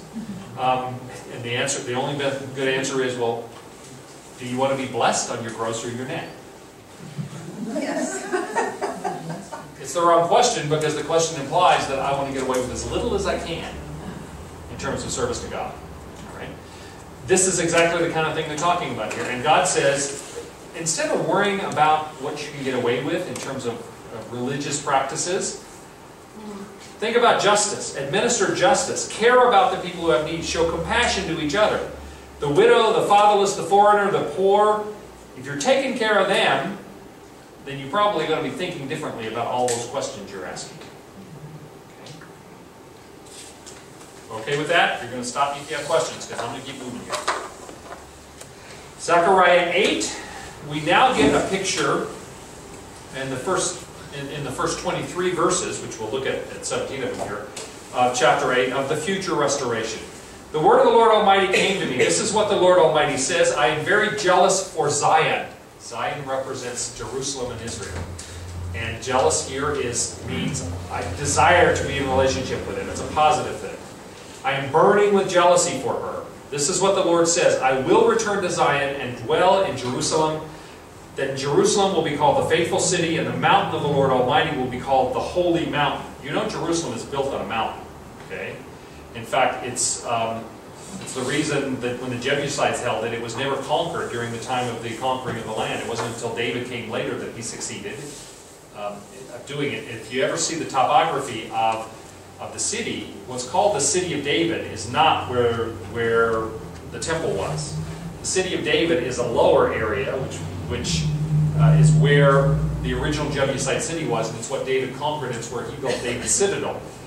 Up from that, the next level up is where later on they built the Temple Mount, and that's where Al-Aqsa Mosque and the Dome of the Rock are now. And then, actually, Zion Hill is the next level up from that, which is just west of what the original city of David was. Someday maybe I'll bring in a... It's all the same structure? The thing to the west is on the... No, these were built in different times. I mean, No, in fact... I mean, is the thing on the west still on the same mount? Yes, I mean, it's all one mountain. They're different levels, and there are small valleys that run in between these different sections. You know, there's the Kidron Valley, which is off the mountain on the east side. There's the Valley of Hinnom, which is on the west side. There's actually a transverse valley that goes behind parts of the city. So it's in different levels, but it's all, it's all elevated. But there's a section higher than the temple. Yes. Wow. Yeah. In fact, yeah, more than one actually. There's a behind where the Temple Mount was. There's the transverse valley, it drops off, but then it elevates beyond that again. So the idea is when they talk about the holy mountain, Jerusalem really was built on a mountain, not a mountain like not like Kilimanjaro or something, but a mount. So it was a fortified city. This is what the Lord Almighty says. Once again, men and women of ripe old age will sit in the streets of Jerusalem, each of them with cane in hand because of their age. The city streets will be filled with boys and girls playing there. A sense of peace. This is what the Lord Almighty says. It may seem marvelous to the remnant of this people at that time, but will it seem marvelous to me, declares the Lord Almighty? This is what the Lord Almighty says. And when he says, will it be marvelous to me? He said, I can make this happen without it being mysterious to me. Okay? This is what the Lord Almighty says. I will save my people from the countries of the east and the west. I will bring them back to live in Jerusalem. They will be my people, and I will be faithful and righteous to them as their God. This idea of return, of restoration. And you remember that to the Jews, the definition of salvation is return from exile. And that's why you get promises like this. Okay? And then it continues. This is what the Lord Almighty says. Now hear these words. Let your hands be strong so that the temple may be built. Zechariah also talks about finishing the temple. This is also what the prophets said who were present when the foundation was laid for the house of the Lord Almighty. Before that time there were no wages for people or hire for animals. No one could go about their business safely because of their enemies, since I had turned everyone against their neighbor. But now I will not deal with the remnant of this people as I did in the past, declares the Lord Almighty. Okay, the idea is, okay, we don't have enough, so give us more, God, and then well, before that time there were no wages for people or hire for animals. Before they committed to build the temple, in other words, they didn't have excess. They didn't have enough until they committed to do it, and then they have enough. All right? The seed will grow well, the vine will yield its fruit, the ground will produce its crop. This means once they've committed to build his house. and the heavens will drop their dew. I will give all these things as an inheritance to the remnant of this people. Just as you, Judah and Israel, have been a curse among the nations, so I will save you, and you will be a blessing. Do not be afraid, but let your hands be strong. I think when it says you've been a curse among the nations, there's never been a people that was as despised or as persecuted as the Jewish people. Okay, from the most ancient of times up until today.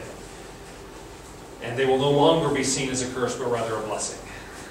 This is what the Lord Almighty says: just as I had determined to bring disaster on you and show no pity when your ancestors angered me, said the Lord Almighty, so now I have determined to do good again to Jerusalem and Judah. Do not be afraid. These are the things you are to do. Speak the truth to each other, and render true and sound judgment in your courts. Do not plot evil against each other. Do not love to swear falsely. I hate all this, declares the Lord. So God has promised He will restore, and He will make whole. And He says, but you do have responsibilities. Don't forget, there are right ways and wrong ways to act before me. So don't be afraid, but make sure you act right. And it's the old thing about don't try to do good so that you can be saved. So that don't try to do good so that God will save you. Allow God to save you so that you then can be good. That's very much the order we're talking about here. And then chapter 9, beginning with the 9th verse, the first 8 verses of chapter 9 are judgments against the nations, like the oracles against the nations that we have in the major prophets and elsewhere. Okay? And then the coming of the righteous Messianic King. Rejoice greatly, daughter Zion. Shout, daughter Jerusalem. See, your King comes to you, righteous and victorious, lowly and riding on a donkey, on a colt, the foal of a donkey. Does that sound familiar? This is the Messianic prophecy fulfilled when Jesus entered Jerusalem before Passion Week on Palm Sunday. I will take away the chariots from Ephraim and the war horses from Jerusalem, and the battle bow will be broken. No more war. He will proclaim peace to the nations. His rule will extend from sea to sea and from the river to the ends of the earth. As for you, because of the blood of my covenant with you, I will free your prisoners from the waterless pit. Return to your fortress, you prisoners of hope. Even now I announce that I will restore twice as much to you. I will bend to Judah as I bend to my bow, and fill it with Ephraim. Ephraim means Israel, the northern kingdom of Israel. Okay? I will rouse your sons, Zion, against your sons, Greece, and make you like a warrior's sword. This is one of the things that liberal scholars say Prophet Zechariah couldn't have written this in 520 BC because we believe this reference, I will rouse your sons, Zion, against your sons, Greece, is a prophetic reference to the Maccabean rebellion, where they were being controlled by the Seleucids, which were Greeks. Seleucus having been one of the generals, junior generals actually, under Alexander. The Seleucid Empire was controlling Israel, and it was against that Greek Seleucid Empire that the Maccabean Jews rebelled. And so the belief, I will rouse your son Zion against your sons Greece, is a reference to that Maccabean rebellion. Verse 14, then the Lord will appear over them, his arrow will flash like lightning, the sovereign Lord will sound the trumpet, he will march in the storms of the south, and the Lord Almighty will shield them. They will destroy and overcome with sling stones, they will drink and roar as with wine, they will be full like a bowl used for sprinkling the corners of the altar. The Lord their God will save his people on that day as a shepherd saves his flock. The idea being that God will, in the last day, the day of the Lord, there will be judgment. God will himself fight the battle. I'm moving forward here because I'm running out of time. Zechariah 10, I've only got a couple more from Zechariah. I will strengthen Judah and save the tribes of Joseph. I will restore them because I have compassion on them. The tribes of Joseph would be Manasseh and Ephraim. Okay, those were the two sons of Joseph who were each given a share, since the Levites weren't given a share. So that's talking about the northern kingdom. I will strengthen Judah and save the tribes of Joseph. I will restore them because I have compassion on them. They will be as though I had not rejected them, for I am the Lord their God, and I will answer them. The Ephraimites will become like warriors. Their hearts will be glad as with wine. Their children will see it and be joyful. Their hearts will rejoice in the Lord. Slipping down here, verse 9. Though I scattered them among the peoples, yet in distant lands they will remember me. They and their children will survive, and they will return. There is the promise of return. Salvation to the Jews. Return from exile. I will bring them back from Egypt and gather them from Assyria. I will bring them to Gilead and Lebanon. There will be not enough room for them. They will pass through the sea of trouble. The surging sea will be subdued, and all the depths of the Nile will dry up. I will strengthen them in the Lord, and in His name they will live securely, declares the Lord. Okay, so this restoration and return. This passage is about judgment, about the fact that God will break. It talks about having two staffs, one called favor and one called union. And when the people reject Him as shepherd or reject His shepherd, He will break them apart. And in fact, the interesting part of this, verse 16 says, "For I am going to raise up a shepherd over the land who will not care for the lost, or seek the young, or heal the injured, or feed the healthy, or eat the meat or the choice sheep, tearing off their, but will eat the meat of the choice sheep, tearing off their hooves." Remember the situation that Jesus was confronted with when he came? What was the Sanhedrin like? What were the priests like? What were the Pharisees like? They were not caring about the people. They laid the burden of the law on them instead of caring about them, and that's what Jesus condemned them for. You don't care about the people. You don't help lift their burden. You put burdens on them. Well, I think this description is a prophetic statement about what would happen if the Israelites were disobedient, and it would end up with the kind of religious structure that you had when Jesus came. Then we get references to the coming of the Messiah. I've got way more stuff here than I should have. On that day, this is the day of the Lord which is both judgment and restoration. On that day, a fountain will be opened to the house of David, the inhabitants of Jerusalem, to cleanse them from sin and impurity. All right, the living water. Is that familiar? On that day, I will banish the name of the idols from the land. They will be remembered no more, declares the Lord Almighty. And I'll remove both the prophets and the spirit of impurity from the land. It goes on to say that anybody who prophesies will be stabbed by their own family, and they'll bear scars if they try. And the idea behind that, I believe, is twofold. One, false prophets, which there were a lot of in the history of Israel. But I think part of it is it's saying, in that day there will be no need for prophets, because God Himself will be speaking to us. And so prophecy will no longer be something that's required. Forgive me skipping over some of this stuff, but you've read this already, I know. So, Zechariah 13, verse 7. "Awake, sword, against my shepherd, against the man who is close to me, declares the Lord Almighty. Strike the shepherd, and the sheep will be scattered, and I will turn my hand against the little ones." Recognize that? Outside the Garden of Gethsemane, when Jesus is arrested, they quote that. Strike the shepherd, and the sheep will be scattered. Jesus orders His disciples, followers, don't stay here, go. "In the whole land, declares the Lord, 2/3 will be struck down and perish, yet 1/3 will be left in it. The third I will put into the fire. I will refine them like silver and test them like gold." And here's the ultimate clause of covenant. "They will call on my name, and I will answer them. I will say, they are my people, and they will say, the Lord is our God." I will be your God, and you will be my people. That is the summary of what the covenant God had with the Israelites is. One more Zechariah passage. Two more Zechariah passages. A day of the Lord is coming. Remember, the day of the Lord is both judgment and restoration. "Jerusalem, when your possessions will be plundered and divided up within your walls, I will gather all the nations to Jerusalem to fight against it. The city will be captured, the houses ransacked, and the women raped. Half of the city will go into exile, but the rest of the people will not be taken from the city." So, devastation is coming. There is still judgment to happen. "Then the Lord will go out and fight against those nations as He fights on the day of battle. On that day His feet will stand on the Mount of Olives east of Jerusalem, and the Mount of Olives will be split in two from east to west, forming a great valley with half the mountain moving north and half moving south." Of course, the Mount of Olives, just across the Kidron Valley, overlooks the city of Jerusalem. So it's right, if you got a good arm, you could probably throw a baseball from Mount of Olives, to the city. "You will flee by my mountain valley, for it will extend to Azel. You will flee as you fled from the earthquake in the days of Uzziah, king of Judah. Then the Lord my God will come, and all the holy ones come with Him." What does that sound like? The Lord my God will come, and all His holy ones will come with Him. "On that day there will be the I think the return of Jesus, the final consummation, coming in the clouds. On that day there will be neither sunlight nor cold, frosty darkness. It will be a unique day, a day known only to the Lord. Remember, Jesus said, even I don't know what day, only the Father in heaven knows. With no distinction between day and night. When evening comes, there will be light.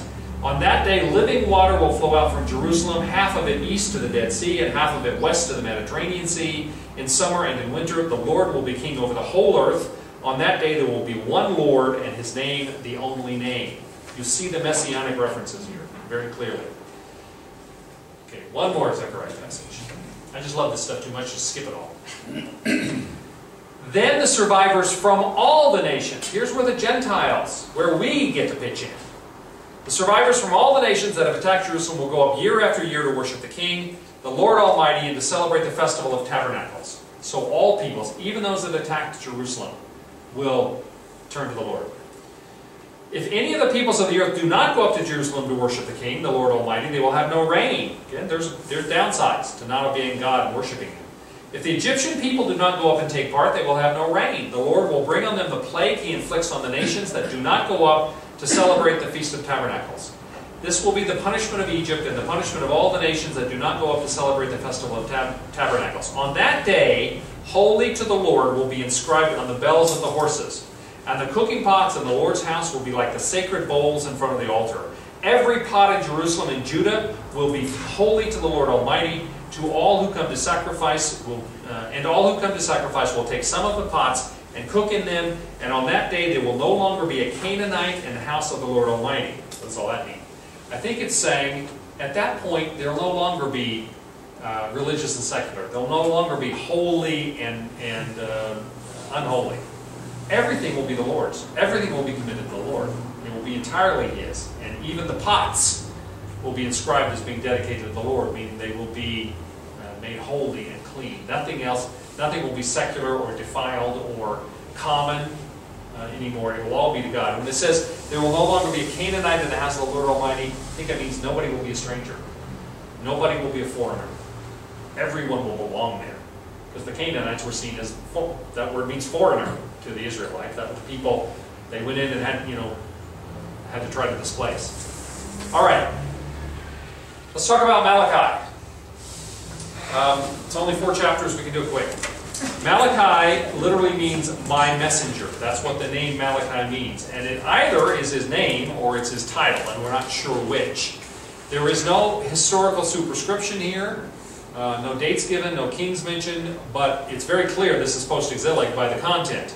And it's interesting that whereas the minor prophets, the book of the 12, opened in Hosea 1-3 with statements about, I have loved you, says Yahweh, Malachi ends with the same message, I have loved you. So it bookends the whole 12 books of the minor prophets. I have loved you, says Messiah, says Yahweh. In Hosea, I have loved you, says Yahweh, in Malachi.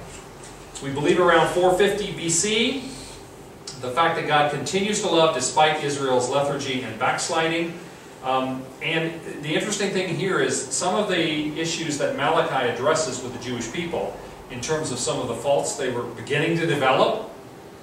We see this as the start of some of the Pharisaical problems and the Sadducee problems as well, some of the Sanhedrin, some of the falseness of the Jewish religion in Jesus' time. We see the seeds of that right here in Malachi. He's addressing some of those same concerns, where there are more political interests than religious interests, where there's a desire for following the letter of the law and not the spirit of the law, that kind of thing.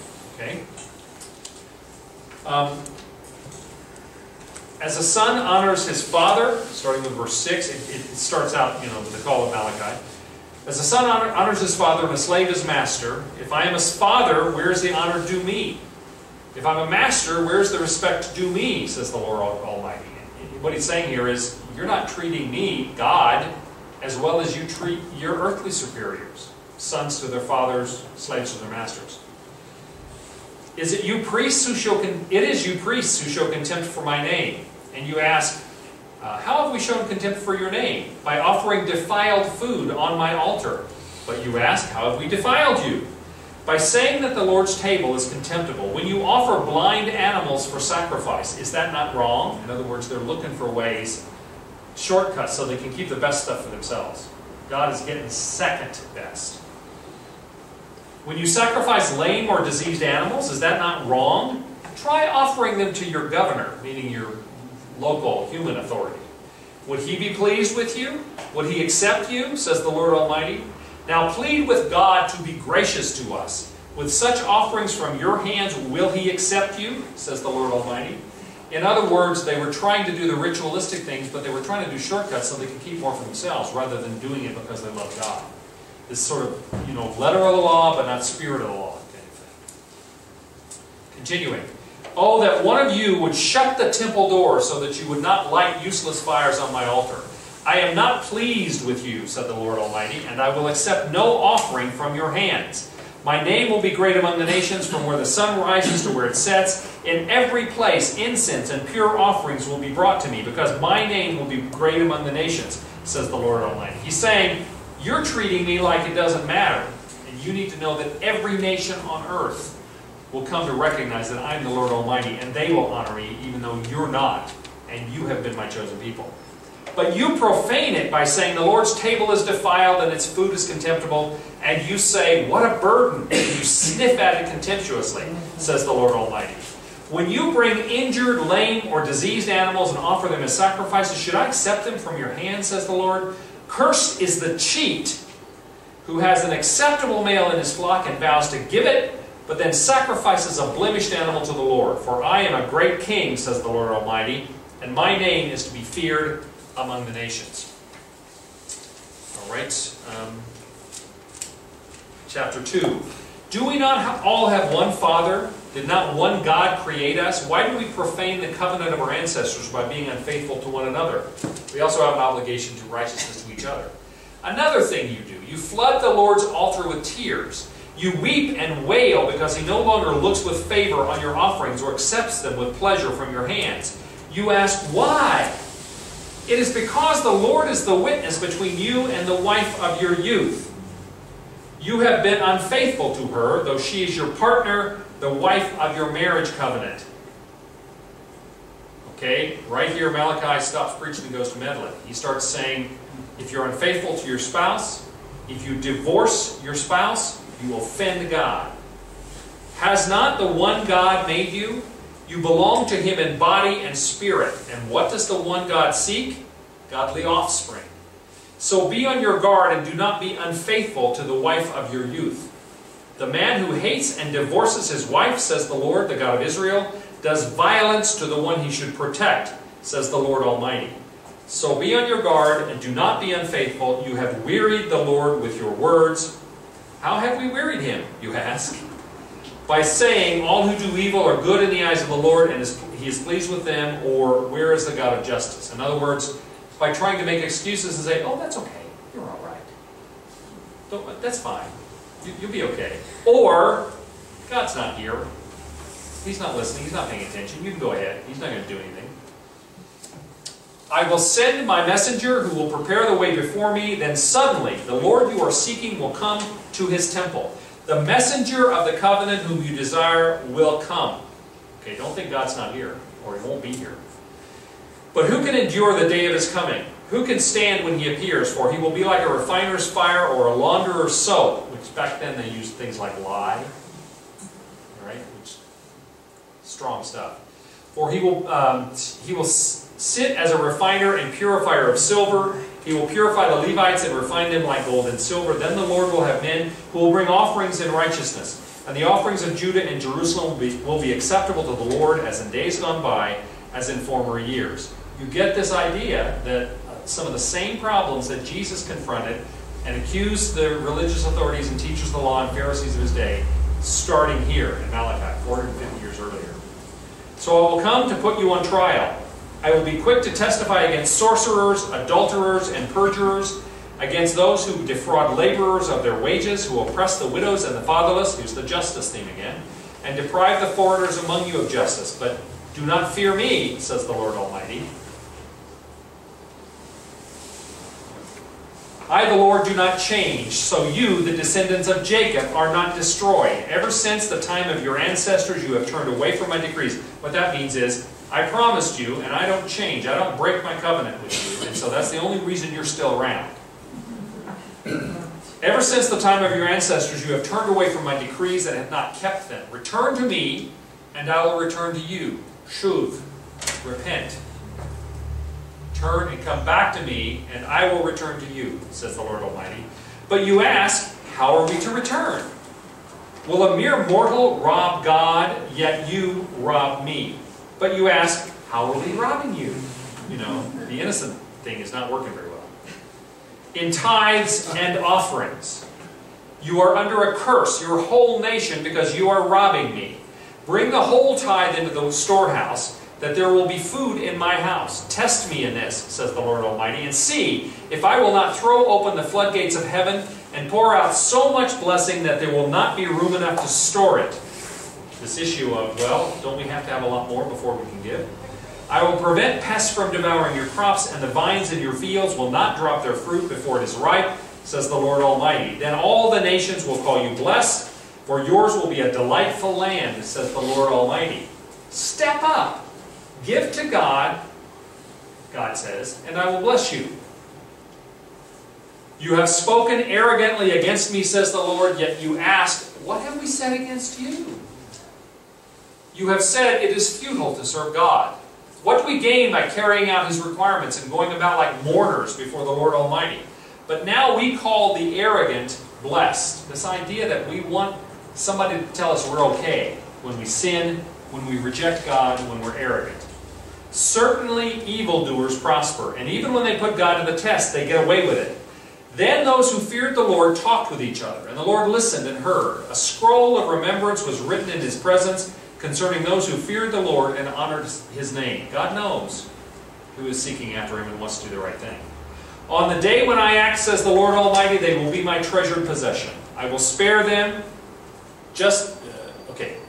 I thought I moved it. I will spare them just as the Father has compassion and spares His Son who serves Him, and you will again see the distinction between the righteous and the wicked, between those who serve God and those who do not. There's going to be a dividing. There's going to be a point at which God says, that's enough, and He draws a line, and we're going to be on one side or the other, depending upon how we've responded to Him. And the last slide, Malachi 4. Surely the day is coming, again, the day of the Lord, the day of both judgment and restoration. It will burn like a furnace. All the arrogant and every evildoer will be stubble, and the day that is coming will set them on fire, says the Lord Almighty. There is blessing for the righteous, there is fire for the wicked.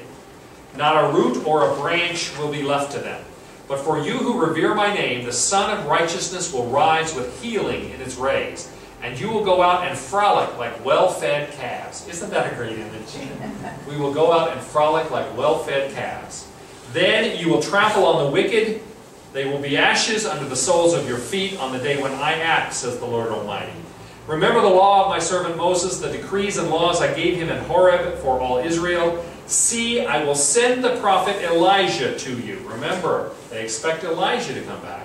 Before that great and dreadful day of the Lord comes. He will turn the hearts of the parents to their children and the hearts of the children to their parents, or else I will come and strike the land with total destruction. Observant Jews believe Elijah will come back. And he will come back as a precursor before the final day of the Lord, which will be both judgment on the wicked and blessing on the righteous.